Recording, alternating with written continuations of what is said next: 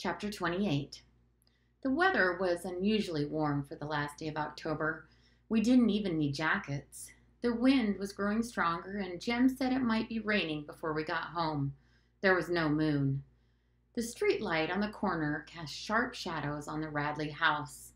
I heard Jim laugh softly. "But nobody bothers them tonight," he said. Jim was carrying my ham costume rather awkwardly, as it was hard to hold. I thought it gallant of him to do so. "It is a scary place, though, ain't it?" I said. "Boo doesn't mean anybody any harm, but I'm right glad you're along." "You know Atticus wouldn't let you go to the schoolhouse by yourself," Jem said. "Don't see why. It's just around the corner across the yard." "That yard's a mighty long place for little girls to cross at night," Jem teased. "Ain't you scared of haints?" We laughed. Haints, hot steams, incantations, secret signs had vanished with our years as mist with sunrise. "What was that old thing?" Jem said. "Angel bright, life and death, get off the road, don't suck my breath." "Cut it out now," I said. We were in front of the Radley place. Jem said, "Boo must not be at home. Listen." High above us in the darkness, a solitary mocker poured out his repertoire in blissful unawareness of whose tree he sat in, plunging from the shrill key of the sunflower bird to the irascible quack of a blue jay, to the sad lament of poor Will, poor Will, poor Will. We turned the corner and I tripped on a root growing in the road. Jem tried to help me, but all he did was drop my costume in the dust. I didn't fall, though, and soon we were on our way again. We turned off the road and entered the schoolyard. It was pitch black. "How do you know where we're at, Jem?" I asked, when we had gone a few steps. "I can tell we're under the big oak because we're passing through a cool spot. Careful now and don't fall again." We had slowed to a cautious gait and were feeling our way forward so as not to bump into the tree. The tree was a single and ancient oak. 2 children could not reach around its trunk and touch hands. It was far away from teachers, their spies, and curious neighbors. It was near the Radley lot, but the Radleys were not curious. A small patch of earth beneath its branches was packed hard for many fights and furtive crap games. The lights in the high school auditorium were blazing in the distance, but they blinded us, if anything. "Don't look ahead, Scout," Jem said. "Look at the ground and you won't fall." "You should have brought a flashlight, Jem." "Didn't know it was going to be this dark. Didn't look like it'd be this dark earlier in the evening. So cloudy, that's why. It'll hold off a while, though." Someone leaped at us. "God Almighty!" Jem yelled. A circle of light burst in our faces, and Cecil Jacobs jumped in glee behind it. "Aha! Gotcha!" he shrieked. "Thought you'd be coming along this way." "What are you doing way out here by yourself, boy? Ain't you scared of Boo Radley?" Cecil had ridden safely to the auditorium with his parents, hadn't seen us, then had ventured down this far, 'cause he knew good and well we'd be coming along. He thought Mr. Finch would be with us, though. "Shucks, ain't much but around the corner," said Jem. "Who's scared to go around the corner?" We had to admit that Cecil was pretty good, though. He had given us the fright, and he could tell it all over the schoolhouse. That was his privilege. "Say," I said, "ain't you a cow tonight? Where's your costume?" "It's up behind the stage," he said. "Mrs. Merriweather said the pageant ain't coming for a while. You can put yours back at the stage by mine, Scout, and we can go with the rest of 'em." This was an excellent idea, Jem thought. He also thought it was a good thing that Cecil and I would be together. This way, Jem would be left to go with people his own age. When we reached the auditorium, the whole town was there, except Atticus, and the ladies worn out from decorating, and the usual outcasts and shut-ins. Most of the county, it seemed, was there. The hall was teeming with slicked-up country people. The high school building had a wide downstairs hallway. People milled around booths that had been installed along each side. "Oh, Jem, I forgot my money," I sighed when I saw them. "Atticus didn't," Jem said. "Here's 30 cents. You can do 6 things. See you later on." "Okay." I said, quite content with 30 cents and Cecil. I went with Cecil down to the front of the auditorium, through a door on the side, and backstage. I got rid of my ham costume and departed in a hurry, for Mrs. Merriweather was standing at the lectern in front of the first rows of seats, making last-minute, frenzied changes in the script. "How much money you got?" I asked Cecil. Cecil had 30 cents too, which made us even. We squandered our first nickels on the House of Horrors, which scared us not at all. We entered the black 7th grade room and were led around by the temporary ghoul in residence, and were made to touch several objects alleged to be components of a human being. "Here's his eyes," we were told when we touched 2 peeled grapes in a saucer. "Here's his heart," which felt like raw liver. "These are his innards," and our hands were thrust into a plate of cold spaghetti. Cecil and I visited several booths. We each bought a sack of Mrs. Judge Taylor's homemade divinity. I wanted to bob for apples, but Cecil said it wasn't sanitary. His mother said he might catch something from everybody's heads having been in the same tub. "Ain't anything around town now to catch," I protested, but Cecil said his mother said it was unsanitary to eat after folks. I later asked Aunt Alexandra about this, and she said people who held such views were usually climbers.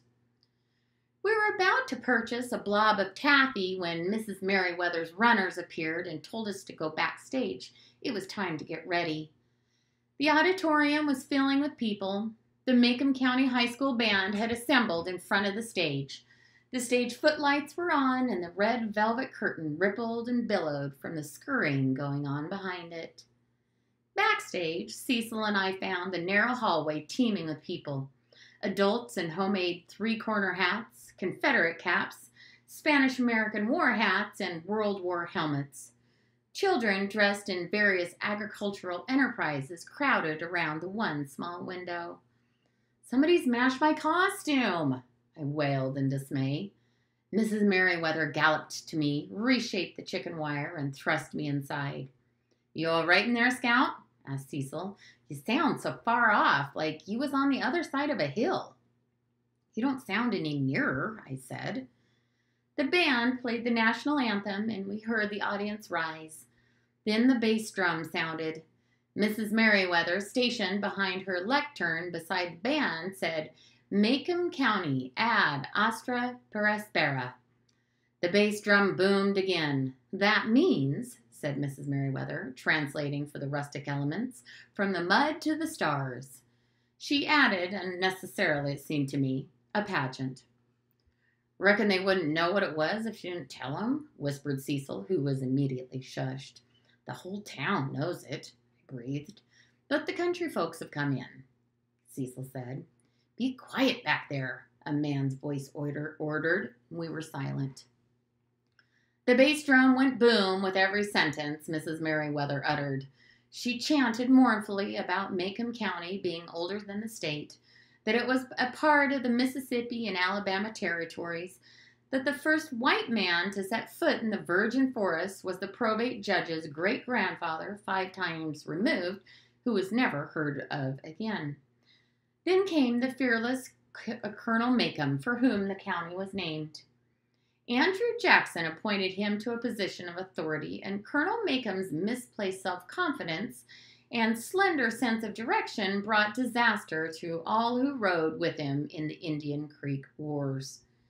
Colonel Macomb persevered in his efforts to make the region safe for democracy, but his first campaign was his last.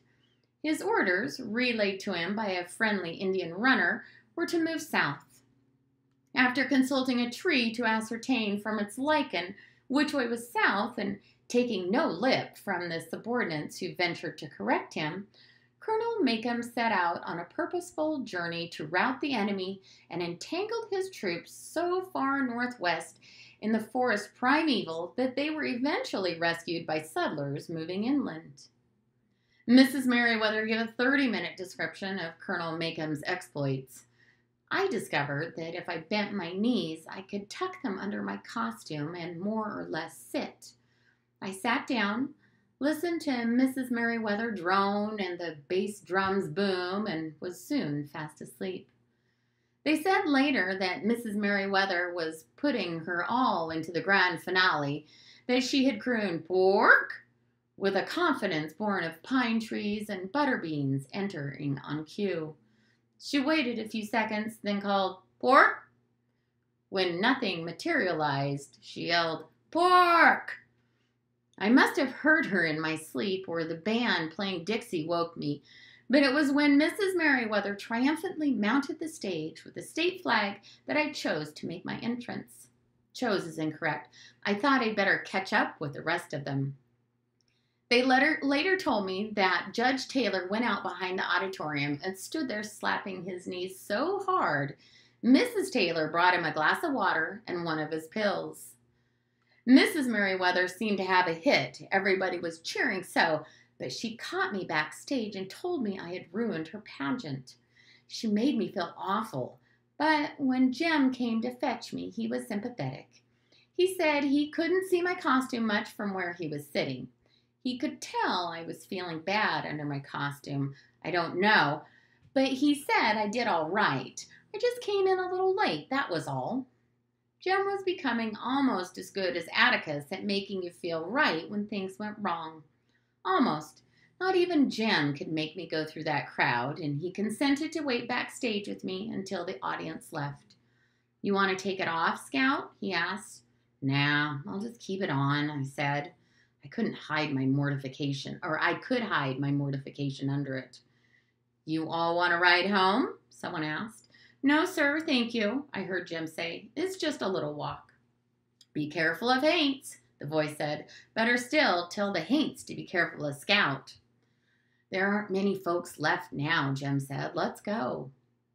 We went through the auditorium to the hallway, then down the steps.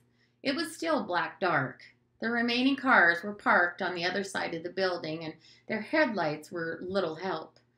"If some of them were going in our direction, we could see better," said Jim. "Here, Scout, let me hold on to your hawk. You might lose your balance." "I can see all right." "Yeah, but you might lose your balance." I felt a slight pressure on my head and assumed that Jim had grabbed the end of the ham. "You got me?" "Uh-huh." We began crossing the black schoolyard, straining to see our feet. "Jim," I said, "I forgot my shoes. They're back behind the stage." "Well, let's go get 'em." But as we turned around, the auditorium lights went off. "You can get 'em tomorrow," he said. "Tomorrow's Sunday," I protested, as Jen turned me homeward. "You can get the janitor to let you in." "Scout?" "Nothing." Jim hadn't started that in a long time. I wondered what he was thinking. He'd tell me when he wanted to, probably when we got home. I felt his fingers press the top of my costume. Too hard, it seemed. I shook my head. "Jim, you don't have to—" "Hush a minute, Scout," he said, pinching me. We walked along silently. "Minute's up," I said. "What you thinking about?" I turned to look at him, but his outline was barely visible. "Thought I heard something," he said. "Stop a minute." We stopped. "Hear anything?" he asked. "No." We had not gone 5 paces before he made me stop again. "Jim, are you trying to scare me? You know I'm too old." "Be quiet," he said, and I knew he was not joking. The night was still. I could hear his breath coming easily beside me. Occasionally there was a sudden breeze that hit my bare legs, but it was all that remained of a promised windy night. This was the stillness before a thunderstorm. We listened. "Heard an old dog just then," I said. "It's not that," Jim answered. "I hear it when we're walking along, but when we stop, I don't hear it." "You hear my costume rustling. It's just Halloween got you." I said it more to convince myself than Jim, for sure enough, as we began walking, I heard what he was talking about. It was not my costume. "It's just old Cecil," said Jim presently. "He won't get us again. Let's don't let him think we're hurrying." We slowed to a crawl. I asked Jim how Cecil could follow us in this dark. Looked like to me he'd bump into us from behind. "I can see you, Scout." Jem said. How? I can't see you. Your fat streaks are showing. Mrs. Crenshaw painted them with some of that shiny stuff so they'd show up under the footlights. I can see you pretty well, and I expect Cecil can see you well enough to keep his distance. I would show Cecil that we knew he was behind us and we were ready for him. Cecil Jacobs is a big, wet heenie, I yelled, suddenly turning around. We stopped. There was no acknowledgement save Heen bouncing off the distant schoolyard wall. I'll get him, said Jem. Hey! Hey, hey, hey, answered the schoolhouse wall. It was unlike Cecil to hold out for so long. Once he pulled a joke, he'd repeat it time and again. We should have been leapt at already. Jem signaled for me to stop again. He said softly, Scout, can you take that thing off? I think so, but I ain't got anything on under it much. I've got your dress here. I can't get it on in the dark. Okay, he said, never mind. Jem, are you afraid? No. I think we're almost to the tree now, a few yards from that, and then we'll be to the road. We can see the street light then. Jem was talking in an unhurried, flat, toneless voice. I wondered how long he could try to keep the Cecil myth going. You reckon we ought to sing, Jem? No. Be real quiet again, Scout.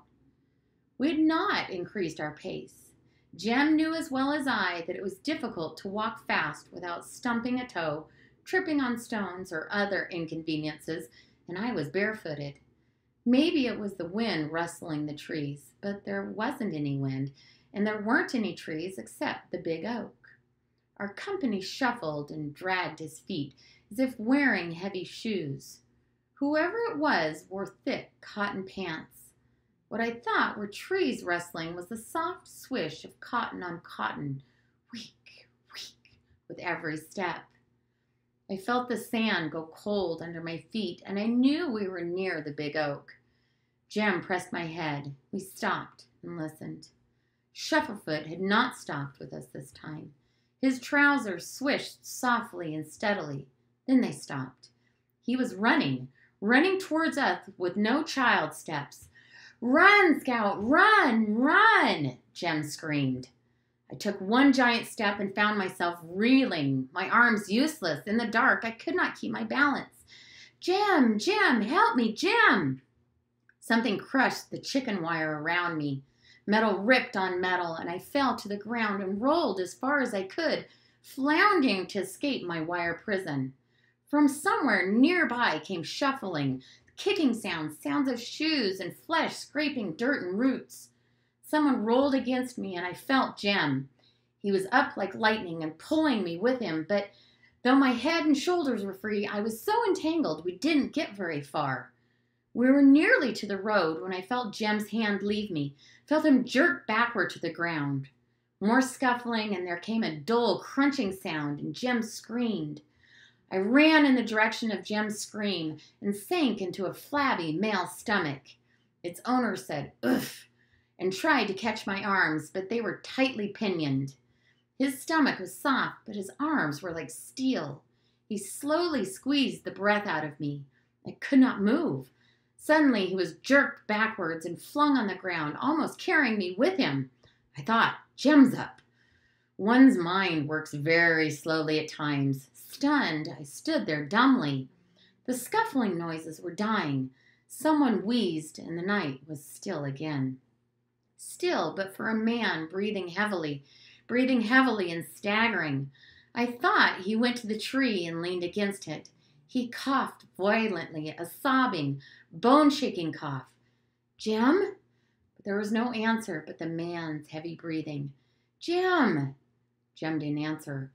The man began moving around as if searching for something. I heard him groan and pull something heavy along the ground. It was slowly coming to me that there were now 4 people under the tree. Atticus? The man was walking heavily and unsteadily toward the road. I went to where I thought he had been and felt frantically along the ground, reaching out with my toes. Presently I touched someone. Jem? My toes touched trousers, a belt buckle, buttons, something I could not identify, a collar, and a face. A prickly stubble on the face told me it was not Jem's. I smelled stale whiskey. I made my way along in what I thought was the direction of the road. I was not sure, but I had been turned around so many times. But I found it and looked down to the street light. A man was passing under it. The man was walking with the staccato steps of someone carrying a load too heavy for him. He was going around the corner. He was carrying Jem. Jem's arm was dangling crazily in front of him. By the time I reached the corner, the man was crossing our front yard. Light from our front door framed Atticus for an instant. He ran down the steps, and together he and the man took Jem inside. I was at the front door when they were going down the hall. Aunt Alexandra was running to meet me. "Call Dr. Reynolds." Atticus's voice came sharply from Jem's room. "Where's Scout?" "Here she is," Aunt Alexandra called, pulling me along with her to the telephone. She tugged at me anxiously. "I'm all right, Auntie," I said. "You better call."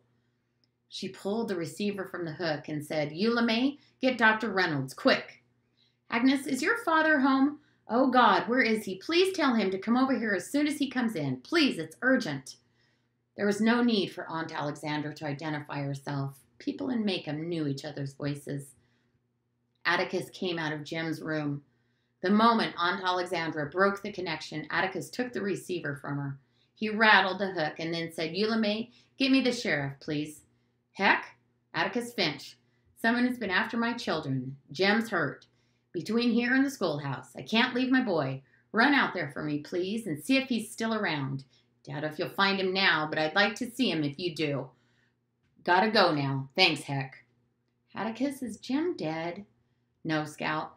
Look after her, sister," he called, and he went down the hall. Aunt Alexandra's fingers trembled as she unwound the crushed fabric and wire from around me. "Are you all right, darling?" she asked over and over as she worked me free. It was a relief to be out.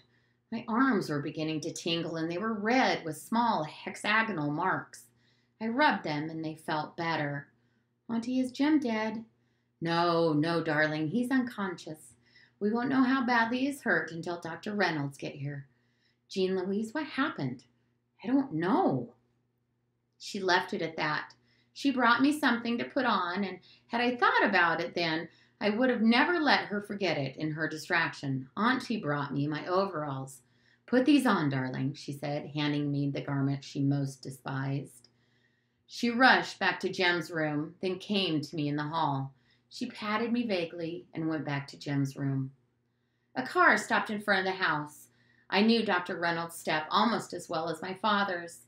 He had brought Jem and me into the world, had led us through every childhood disease known to man, including the time Jem fell out of the treehouse, and he had never lost our friendship. Dr. Reynolds said if we had been boil-prone, things would have been different, but we doubted it.